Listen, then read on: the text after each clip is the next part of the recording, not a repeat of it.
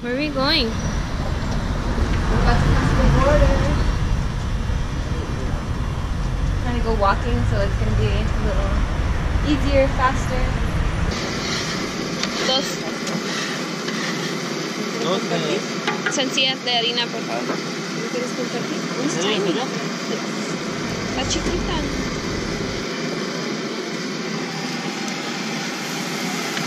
Oh wait, I think he's making two for me.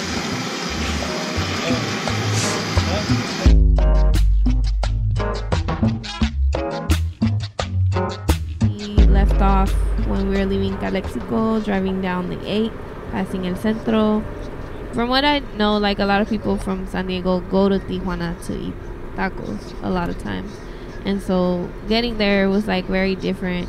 También the culture around the food, because a lot of those spots, they're called taco shops, but they're not necessarily just serving tacos, right? It's like a hybrid of Mexican and American food, I feel like. And I think that's like very San Diego.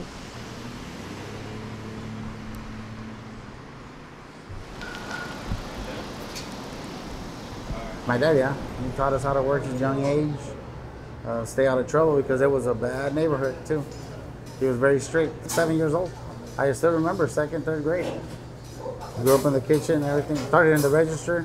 Just couldn't reach it. I had to put on a hielera to a couple boxes, get up there, start charging people, because I was the only one that knew English.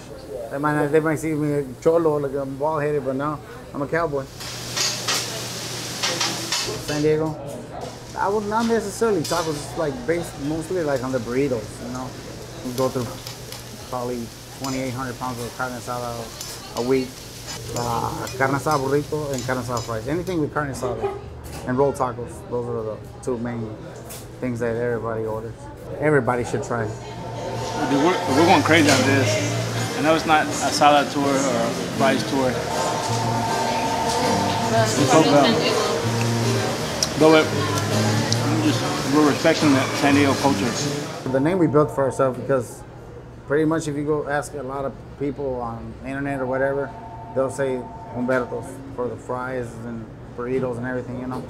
But yeah, I mean, we've worked our asses off. This is not easy.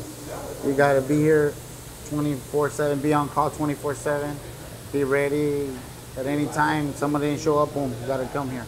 No matter where you're at, you gotta come here. Because, you know, the downtown's so close. After midnight, like today, after midnight, you see lines out the door.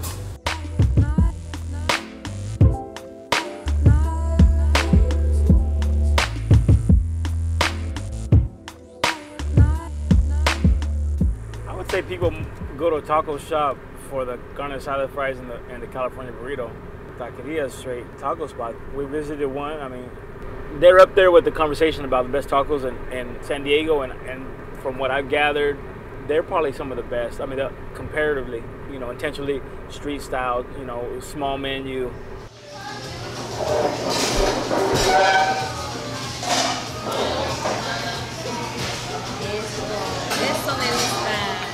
I can tell you, I'm not from Tijuana, but I love Tijuana.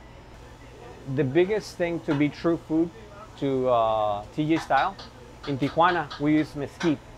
So we actually have mesquite here.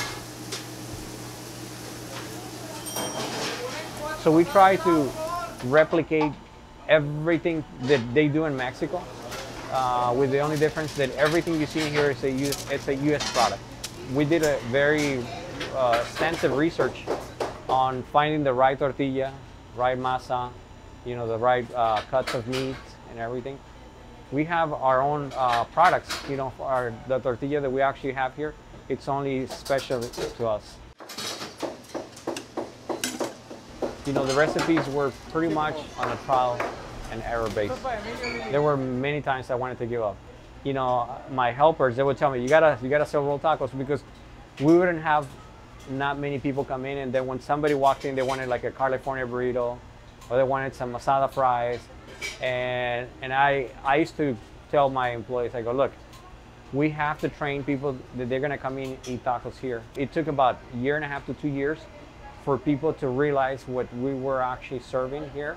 Now, believe it or not, people come to what we offer. we're very consistent on our food. There's a lot of people who follow us, they come and eat, and they want to make sure that we replicate that flavor for them. I'm a fan of this meat now. I gotta do mesquite sometime. I gotta do mesquite.